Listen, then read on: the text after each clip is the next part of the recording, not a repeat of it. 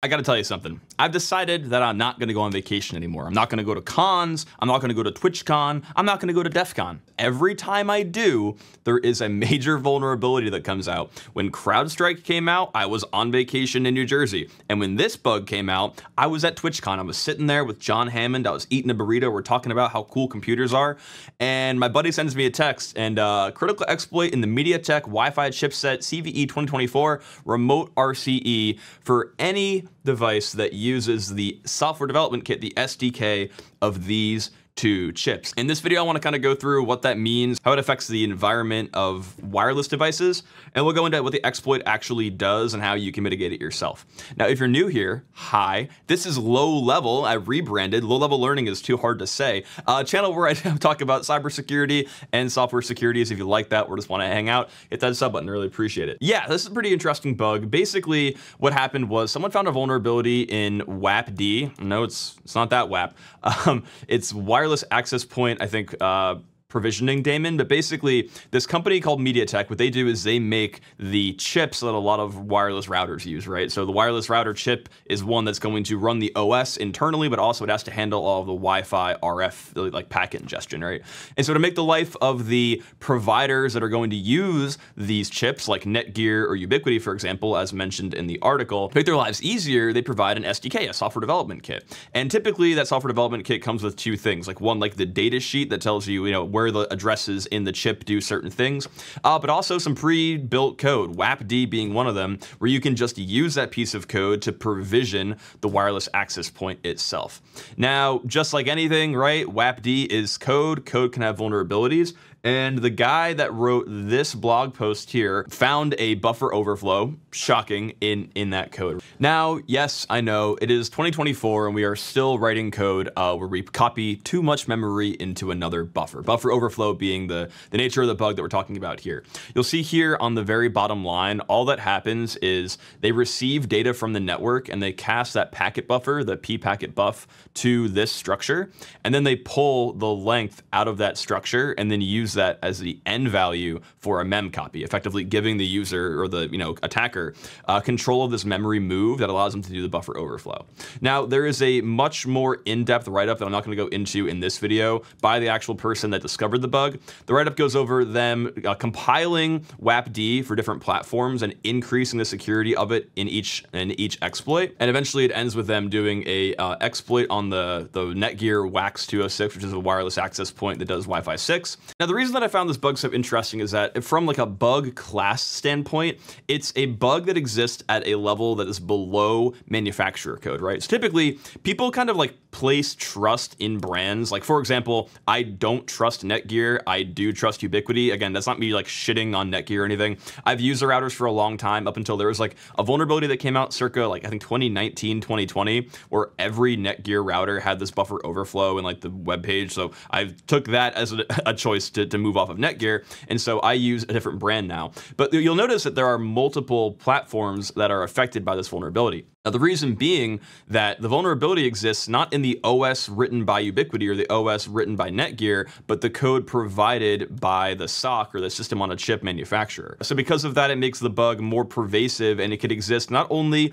in manufacturer developed devices, but also it affects OpenWRT 19 and 21, which, as if you're not aware, OpenWRT is a router OS that is meant to be open source. And if you get a device from a company like Netgear, for example, where you don't necessarily trust the code on the device, you can flash OpenWRT onto the device and replace all the code so you know exactly what the code is doing.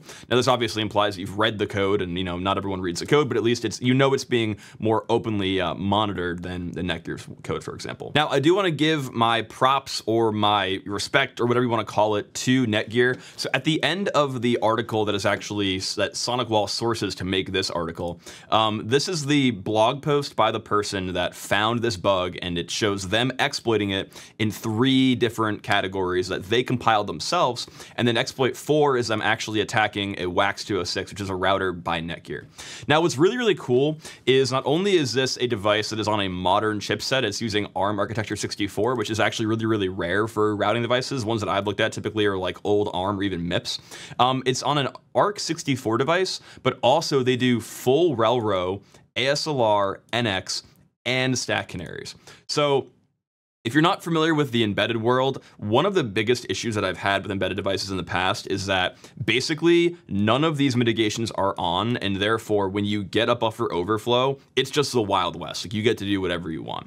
By having all these mitigations on, it makes it much more difficult to use a buffer overflow to do something meaningful. Now, obviously, they were able to exploit the device. I'm not going to read the whole thing, but they were able to get a final exploit where they can arbitrarily run system commands. And actually, in building this exploit, they also found a bug in the kernel, which is kind of crazy, but that's, again, go read their article. I did not write this, I did not find this. I want you to give them all the credit. And if you don't know what these mitigations are, I'll walk through them. They're all pretty straightforward, but I think it's good for people that write code that, even if you're not an offensive security researcher, to know what the mitigations that your compiler offers to you, so you make sure that you're actually using all the security features that you can use, right? Because if these things weren't here, this bug would be much easier to exploit. Obviously, they got code execution, so they're able to exploit it fully, but it was definitely a lot more work than otherwise.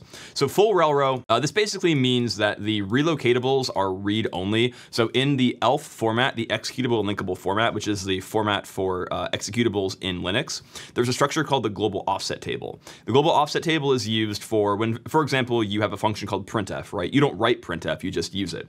When you run your code, the linker goes in and it populates the global offset table with addresses of those functions, right? So full railroad basically means that that table is not writable, so a arbitrary write vulnerability couldn't overwrite those functions and point to hacker code. ASLR is a pretty straightforward one. That's address space layout randomization. In code, when people are trying to hack it, when they want to run to code that they control, they want to return to code that the program has, if they don't know where that code is, it makes it much harder to do, right? You need to leverage some kind of leak to bypass ASLR. So by randomizing the address space of the memory map, then it's much harder to exploit the program. NX is non-executable. Basically, it just means that the stack memory, the memory that you put your user data onto, is not executable. You'd actually be shocked how rare that is in the embedded world. I don't know why. And then stack canaries. Stack canaries are when you put a magical nonce value or a random value that only the kernel knows and the program knows on the bottom of every stack frame. So when you do a buffer overflow, by clobbering that canary before the return happens, the program checks to see if that canary is the same value, and then from there, if it's clobbered, it'll kill the program. But the fact that all of these are actually enabled is really, really impressive to me. I've been doing research on embedded devices for a long time, and this is the first time that I've seen a router by a traditional manufacturer enable all these mitigations. That being said, despite that, they were able to still use an arbitrary write via that buffer overflow to get control of the program despite these mitigations. So it does go to show that even though your compiler offers all of these, it may not necessarily mean that you are completely safe, right? So still you have to write safe code, you have to check your end values and compare them against the destination buffer size. But that being said, it's pretty interesting. Now the question is, would Rust have caught this bug, right? Would Rust have allowed you to do this? The answer is potentially, right? So Rust would maybe have allowed you to get to this place where you're able to move an end value into a buffer that is smaller than that value, right? But the thing is, the Rust programming language does runtime copy checks. So you would copy into the array and it would begin to overflow it. And the minute you left that array's bounds, you would kill the program. So it would effectively turn this bug into a DOS or a denial of service and remove the ability for a hacker to get control of the control flow. Now, that being said, still not great, not a great place to be. We probably would prefer that our code didn't have didn't have DOS conditions. But that being said, I think it is safer than the alternative, which is hackers getting control of our code. I know we all don't like Rust a ton. I think it has a weird people get really political with Rust for some reason, but I think in terms of writing safe code, it is easier to write safe code in Rust and harder to write safe code in C, just personal opinion. That being said, I still think you should learn C and know how computers work at a fundamental level, which brings in our sponsor, me. This is Low Level Academy, my course website. I truly believe that you can't write efficient, effective code if you don't know how a computer works at a fundamental level. And the way that you learn how computers work at that level is by learning low-level languages. My website here will teach you all of that in a series of courses that you get access to with one-time payment. So in this course here, we'll teach you C, we'll go through all the basics of how to get your compiler set up, how to make arrays and loops, and then from there we'll go into a course project where we build our own employee database. If you don't want to learn that, you want to learn assembly, that's also included. We'll go from the top to bottom to learn all the assembly instructions, and then we'll build our own simple shell in assembly. You can't write good code if you don't know how computers work, and where do you learn how computers work? At Low Level Academy. We'll see you there. Back to the video. Anyway, guys, that's it for now. Thanks for watching. Go show Coffin Sex blog some love. Go hit them up on socials. Go check out their GitHub. Throw them some stars. And in the meantime, go check out this other video that I think you'll enjoy just as much. Thanks for watching. Appreciate it.